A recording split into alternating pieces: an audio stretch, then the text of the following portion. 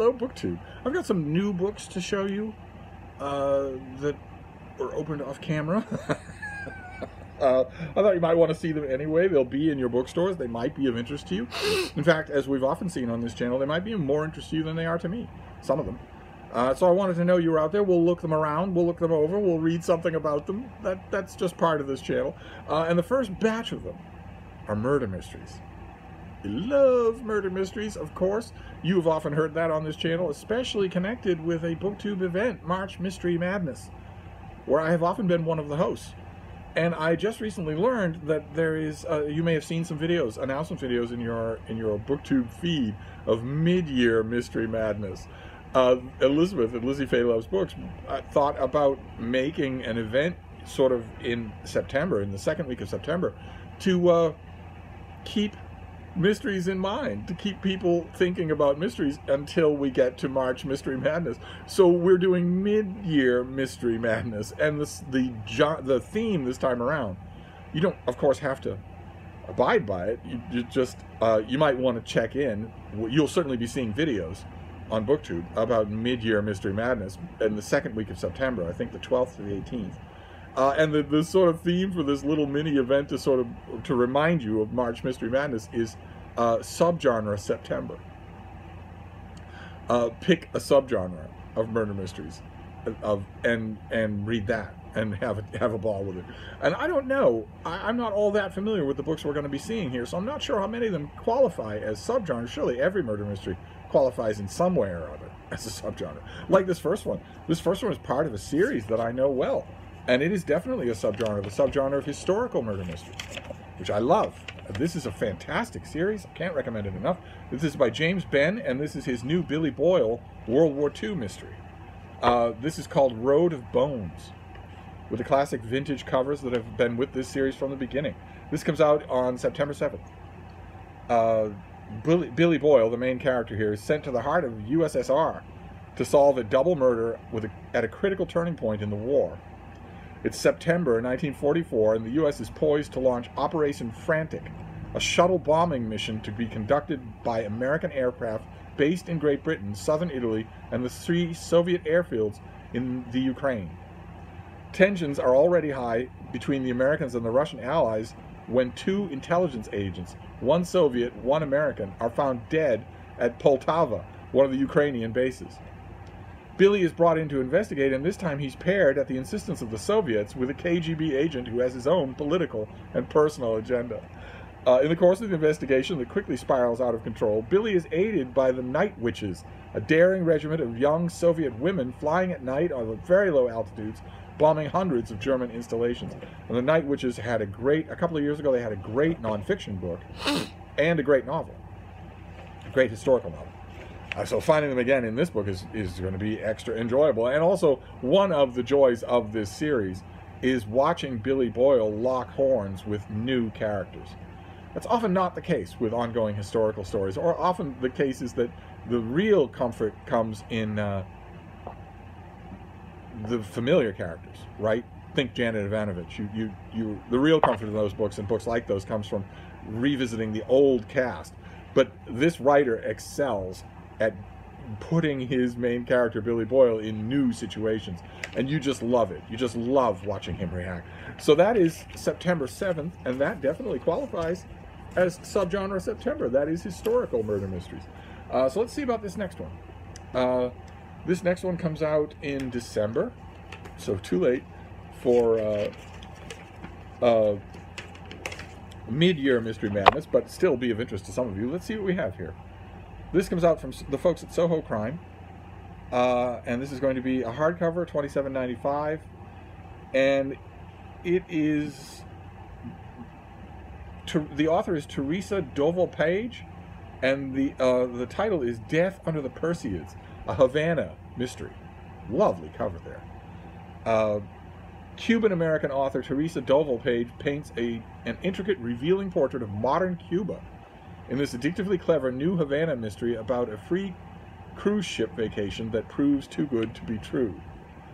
Cuban-born Mercedes Spivey and her American husband Nolan win a 5-day cruise to Cuba. Although the circumstances surrounding the prize seemed a little suspicious to Mercedes, Nolan's current unemployment and their need to revamp their marriage make the decision a no-brainer.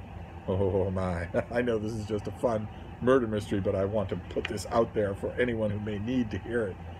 You cannot revamp or revitalize your marriage with a trip. It can't be done. So don't try it. Just don't try it.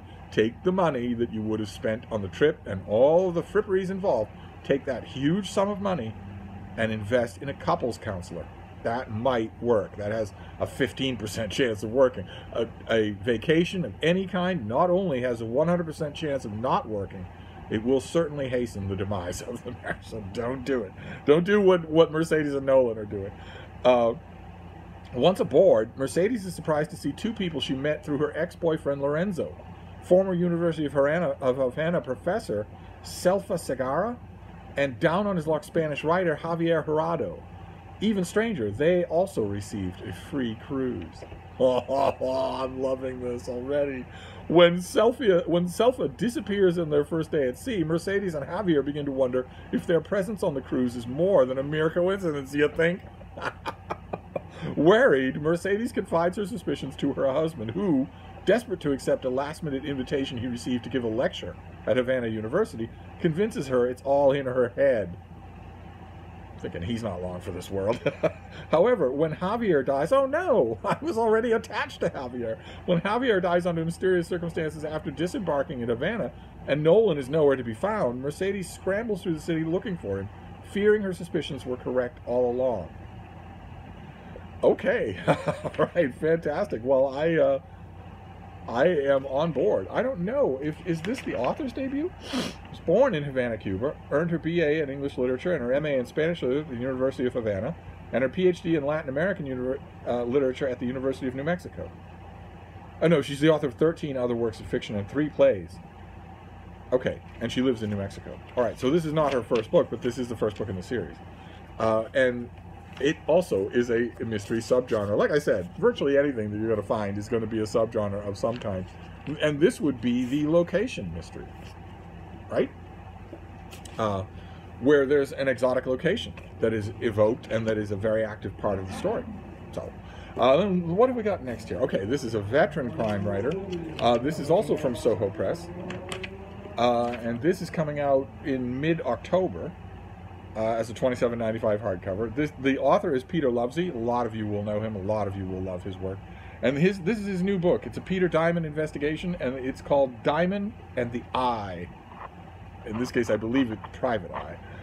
Diamond and the Eye.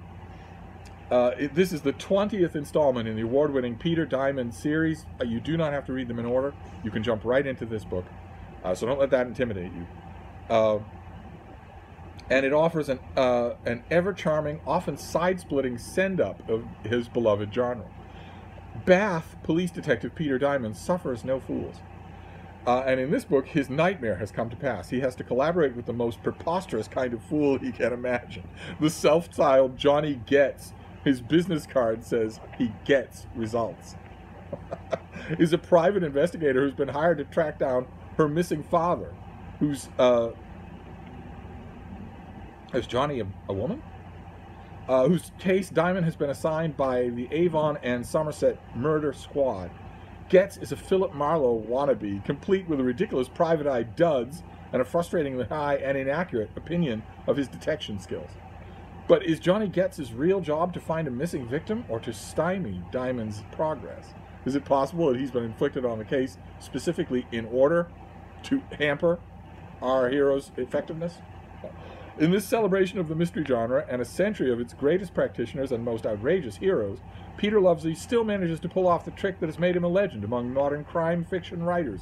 He delivers a perfect Golden Age-style puzzle mystery, ripping with unforgettable one-liners and slapstick adventure, and glistening with brilliantly drawn secondary characters. And this is most definitely another subgenre. This is Golden Age pastiche. Effectively Golden Age pastiche, although the Diamond novels that I've read, they might start out that way. They might have some trappings along those lines, but they are just fully fantastic on their own. They stop feeling like a dutiful homage, and you just get caught up in them. So Diamond and the Eye, it's the latest one. Dean. You have to stop slurping, baby. You're slurping in every video. I can't have you slurping in every video, baby. I can't. I will turn her into I will turn her into central casting. And get an obedient German Shepherd for the next video. Don't you worry. So this next one I think we've seen before on this channel. I think we saw the advanced copy of it. This is the finished copy. I have no sheet for it, so we'll just read from the dust jacket. Oh no, baby, there's a pile of books there, baby. You just have to stay up here, Frida. You have to stay up here just for another minute. There you go. And this is Anne Cleves. This is a Detective Matthew Venn novel. I think we saw an advanced copy of this.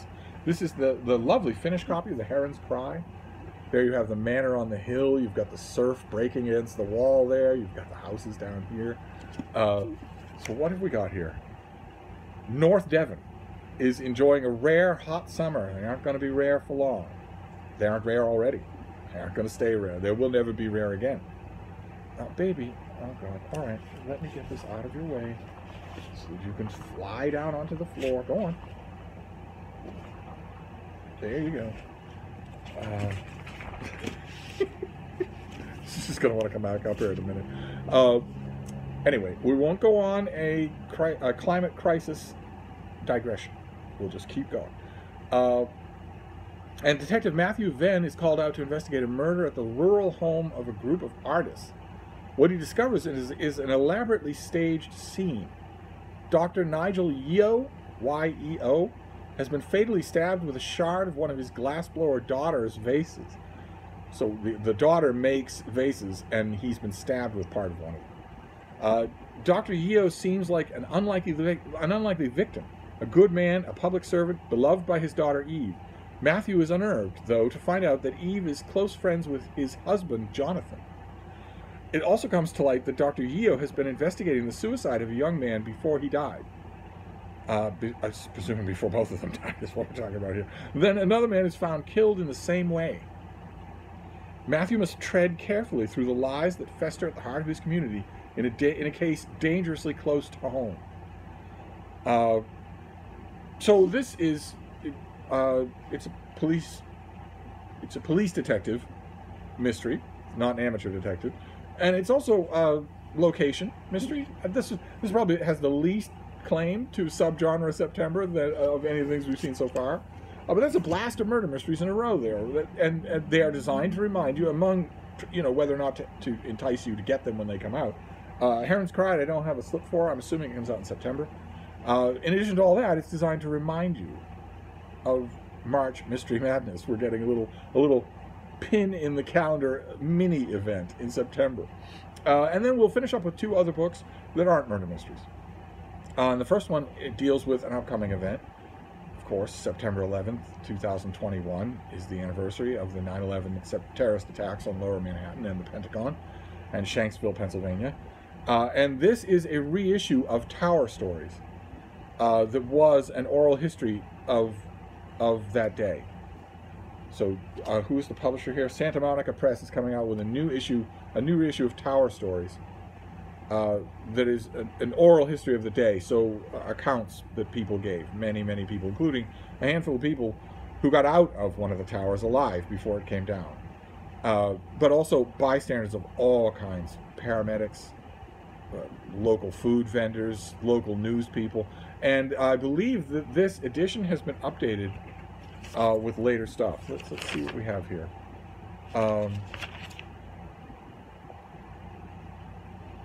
Yes, some of the stories preserved from earlier editions feature the small group of people who miraculously made it safely down from the 89th floor of Tower 1.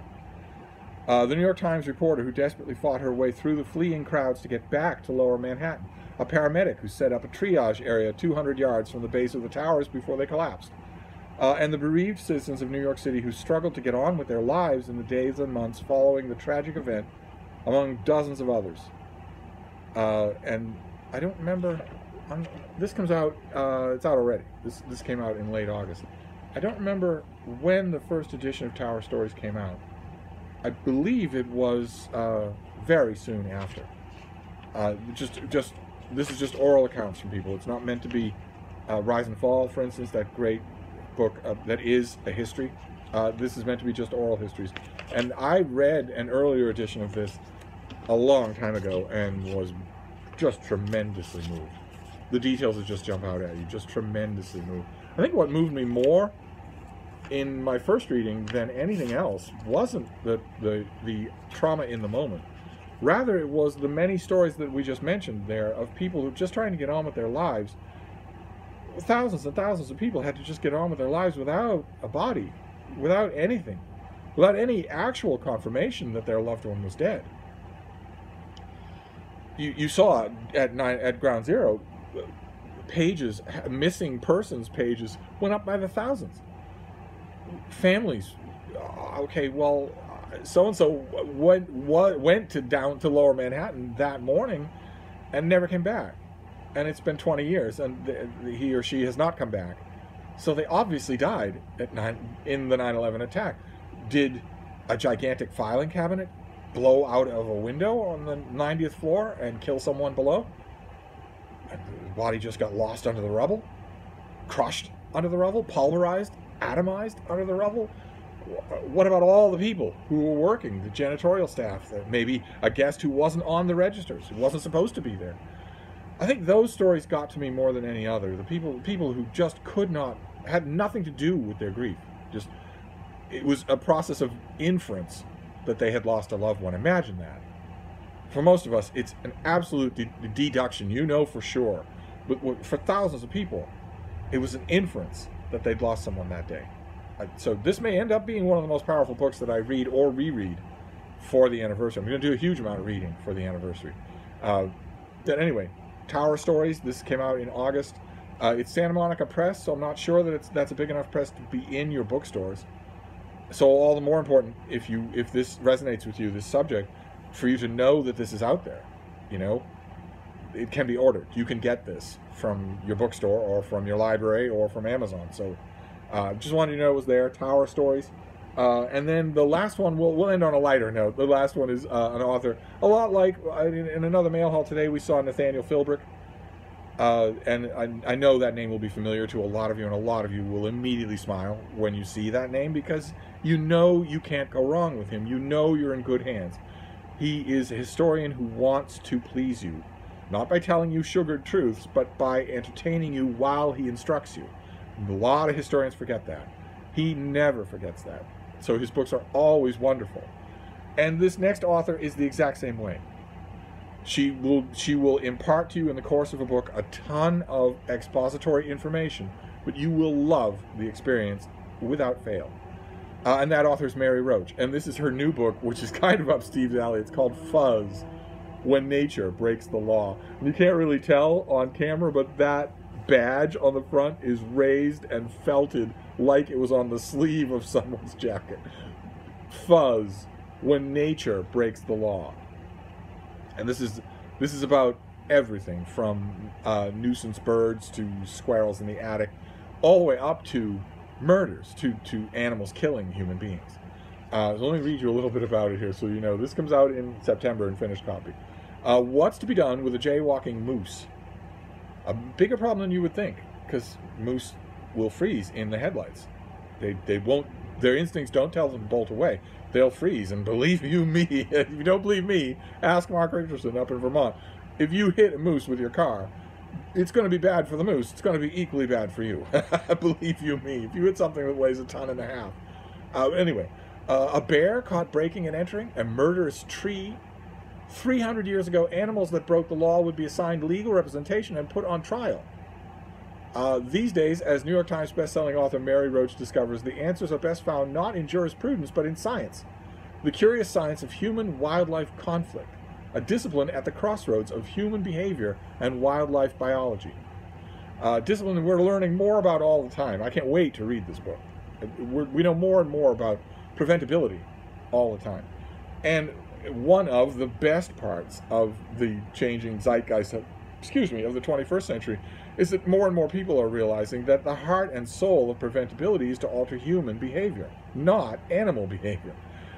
It's of course totally wrong to kill animals just because they're in your way. The way to avoid misunderstandings or tragedies is to alter human behavior. But anyway, Roach tags along with the animal attack forensics investigators, human element conflict specialists, bear manners, and danger tree faller blasters. Intrepid as ever, she travels from leopard-terrorized hamlets in the Indian Himalayas to St. Peter's Square in the early hours before the Pope arrives for Easter Mass, when vandal gulls swoop in to destroy the elaborate floral display. She taste tests rat bait, learns how to install a vulture effigy, and gets mugged by a macaque.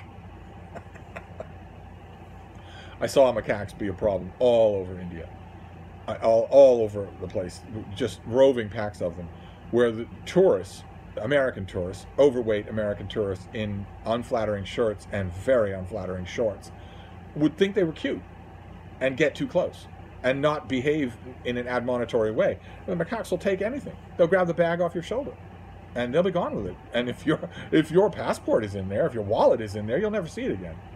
I never had that problem myself. I encountered those troops of macaques, baboons in Africa. I encountered troops like that all the time.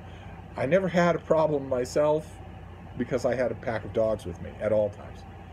And that just isn't good. They won't come anywhere near. They might have grown fat on lazy, oblivious tourists. But a group of dogs? No, I'm not going to risk that at all. So I never had a problem with it. Combining little-known forensic science and conservation genetics with a motley cast of laser scarecrows, langur impersonators, and trespassing squirrels, Roach reveals as much about humanity as about nature's lawbreakers. When it comes to the problem wildlife, she finds humans are more often the problem. Totally agree. And the solution. Fascinating, witty, and humane, Fuzz offers hope for compassionate coexistence in our ever-expanding human habitat. So this comes out... Do I have a slip on this? I think I do. Yes, I do. This comes out... Okay, it's not a helpful slip. This is the one piece of information that anyone who's getting this pub sheet wants to know. Should be on the front of the pub sheet. You shouldn't have to dig around for it. It's the only piece of information that anyone looking at this wants to know. And that is, when does the book come out? What is the release date for the finished copy? But I finally got to it, and it's September 14th. So this the new Mary Roach comes out on September 14th. Now, for those of you who know this author, that's all you need to hear is the new Mary Roach. That'll be enough for you to reserve it at your library, reserve it at your bookstore, pre-order it from Amazon or whatever. Those of you who don't know this author, read a couple of her books and you will be that. You will be transformed. Same thing with Nathaniel Filbert. You'll be transformed to someone who just can't wait for the new book. When the new book comes out, the publishing world has, what, 30, 35 writers who are like this. They're just absolutely known phenomenon that they will not let you down. A lot of you think that way about David Sedaris. He's never really done it for me, but I recognize him as one of those authors. And Mary Roach is another. So her new book, Fuzz, When Animals Break the Law, is coming out in mid-September. So there you go. That is a sort of an extra new book day. We have Fuzz by Mary Roach. We have Tower Stories by Damon DeMarco. I don't think I ever said that the first time. We have The Heron's Cry by Anne Cleves. We have Diamond and the Eye by the legendary Peter Lovesey. We have Death Under the Perseids, the Perseid meteor shower is what that's referring to, by Teresa Doval Page. And we have Road of Bones by James Benn, in which his main character encounters his Soviet counterpart. That's going to be so much fun. That right there, that's enough to sell you. So there you go. A few new books to tide you over on a boiling hot Friday. 110 degrees Fahrenheit in Boston. Boiling hot. Just crushing. So that if you are in this heat wave, it's not being called a heat wave in the news, but today's heat is extending over most of the eastern half of the United States. If you are subject to this heat, protect yourself, okay? Be gentle with yourself. There's nothing normal about this kind of heat at this time of year. So protect yourself, right? Wear a hat when you're outside. It's probably the number one thing. Keep in mind. Your brain, your human brain, is the most complex brain that's ever been developed in the history of life on this planet, as far as we can tell. It consumes an enormous amount of energy and is very sensitive to the heat. So cover it. Don't have the sun beating down on it. Even if you've got lovely wavy hair like mine, cover it with a hat. And make sure you hydrate. It sounds like a very poncy 21st century fitness influencer type thing to do, but make sure that you are drinking water throughout the day. Don't drink just when you're really thirsty. When you're really thirsty, that is your body's way of saying you are already dehydrated. So don't do that. Keep a steady flow of cool water. And try to stay out of the sun. Try to stay in air conditioning if you can. Because I don't want to lose a single one of you, except Brian at Bookish. I'll advise him to go for a marathon. I don't think anybody believes that anymore. I'll have to find a new arch enemy. Anyway, some new books for you, including some mysteries. Keep your eye peeled for a bunch of mid-year Mystery Madness announcement videos. And we'll be talking about murder mysteries in September, absolutely. But anyway, I'm going to wrap this up and take it easy myself. So I will see you soon. Thank you, BookTube.